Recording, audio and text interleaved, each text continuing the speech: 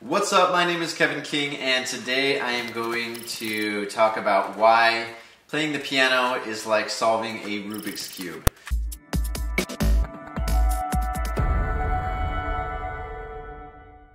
So if you've ever purchased a Rubik's Cube, at least when I purchased it back in college, it came with a set of instructions. And those instructions that came with it literally talked me through step by step exactly how to solve a Rubik's Cube. Now, the first time I did the Rubik's Cube, it probably took me, I don't know, 2 hours to complete it from start to finish. And then once I started kind of understanding what the patterns were, what the algorithms were, I was able to successfully get it down to 30 minutes. After a while, I can finally do it in approximately 2 to 3 minutes. Now that I'm talking, I probably won't be able to do it that quickly. But my point is this, that when you get a piano, it doesn't come with a set of instructions, right? It's just like, here it is, good luck solving it. Now, if this were a Rubik's Cube, that wouldn't really work. You really want to know how to solve it. So nobody's going to hire a private, Rubik's Cube instructor to teach them how to do it like they would a piano teacher. But they all basically teach the same thing. You can look online on YouTube and just search for, Rubik's Cube solutions, and there's tons of different ways, tons of different people that are showing you exactly how to do that. Now, the piano's kind of a similar thing to where there's, there are a bunch of people out there that are teaching the piano different techniques, but they're all basically teaching music, Everybody's basically teaching the same thing. Sorry, let me finish this move here.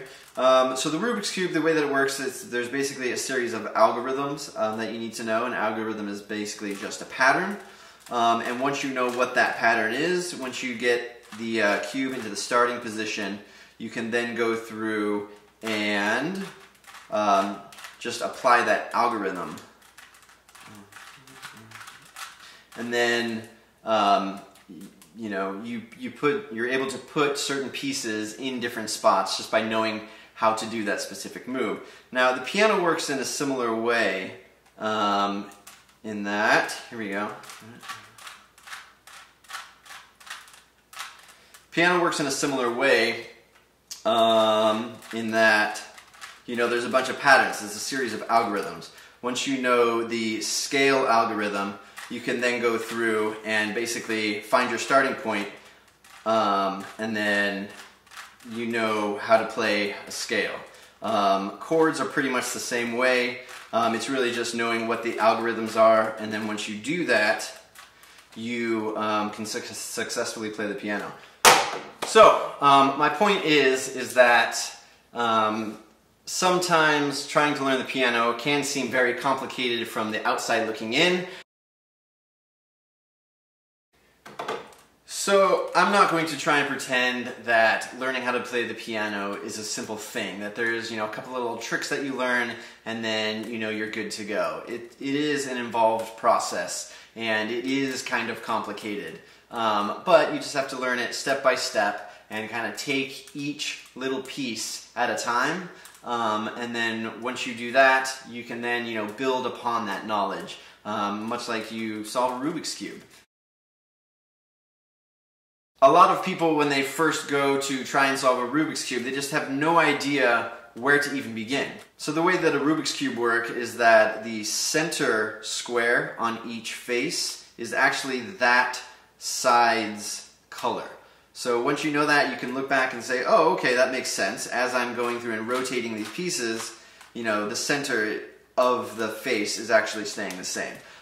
So it's going through and learning the algorithms and how to put each piece in a certain place. Music works in a very similar way.